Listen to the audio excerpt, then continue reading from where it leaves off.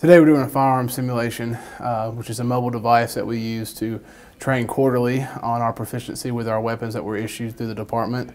We'll be going through a variety of scenarios based in the community, anywhere from an offender attacking us when we're at a home visit to us assisting law enforcement when they're under fire. It's important that we continue to train with our firearms and our situational awareness. This allows us to be on our feet and on our toes and know how we will react in situations that are life-threatening to us or that may cause us physical harm. The Glock Model 19, 9mm version of the weapon that you guys carry. Okay, so all that should be good. This is a working, functioning weapon. It just will never ever fire a bullet. Okay. Everything functions, infrared laser for the barrel, electronics and sensors built into the weapon here. Everything functions just like the real thing. Only difference, magazines, they're full of compressed air. We're going to start off with some target shooting. 5 rounds is all we're going to take our time with. After that, we'll move into the scenarios. You guys ever worked together before out in the field? No. You had the exact same training, correct? Yes. You guys should be able to work together as a team, right? Yes, sir. That's what we will expect from you in here. This will be lane 1, this will be lane 2. When the scenarios start, you will be a team. You have to communicate with each other, interact with the people on the screen. Communication is key. Let's just say you guys went out, they'd been out in the field doing some work, and you come back in and you encounter a situation and the secretary comes to you, okay? And basically, there's a situation going on in the main office here in Knoxville. And you guys come back from the field and she catches you at the door. I got lead on this one. You're in the lead. Okay. You are responding to a call at a local business where an employee has taken a supervisor hostage. The suspect is reportedly armed. This is the Knoxville office. You just come back from doing home visits. I got searched here. There's a guy in there. He's an employee. Right. He's got a gun. He's got Step back here, step back Okay, here. ma'am, come with us. Ma'am, come with us. Call 911 and evacuate the building. Come back this way, call Ma'am, 911. evacuate the building and call 911. Sir, on the Sir, on the left. leave. Sir in the blue shirt, please come with us.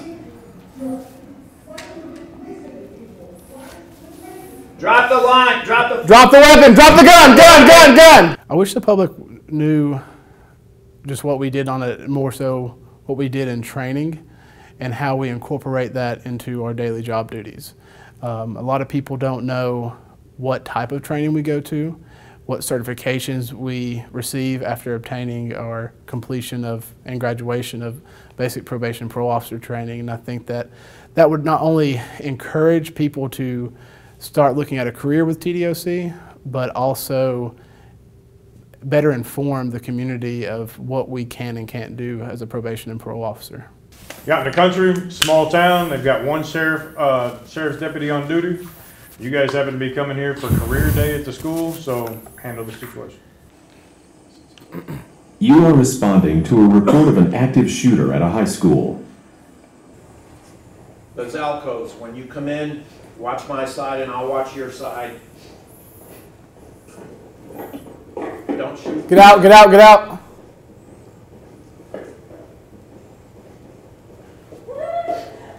Evacuate the building. Evacuate the building, get behind us. Get behind us. Get behind us.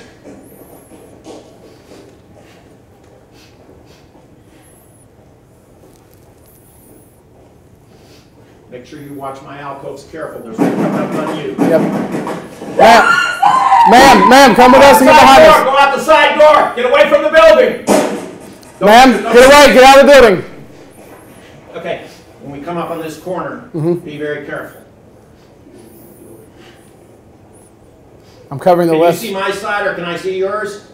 Okay. I've got both sides covered. We're going to the right. Going to the right. One body on the ground. Come with us. Come with us. Get behind us. Get out of the building. Hey, evacuate the building.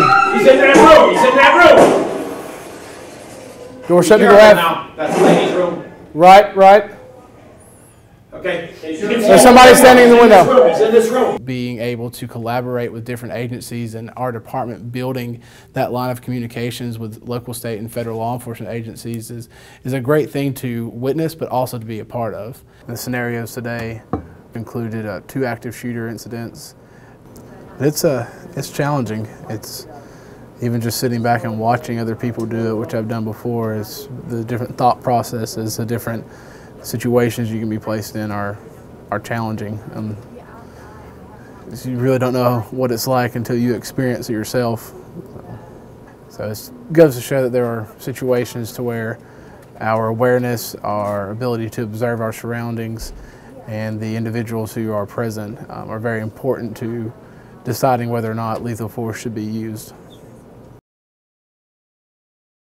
Today we completed a transfer investigation for an offender to start residing in a different county from the one that they were convicted of their offense. The officer who will be supervising the offender was present just to meet the person and let them know what's expected out of them and to exchange contact information. We were able to walk through the residence and verify that it does appear that the offender is actually living at this location.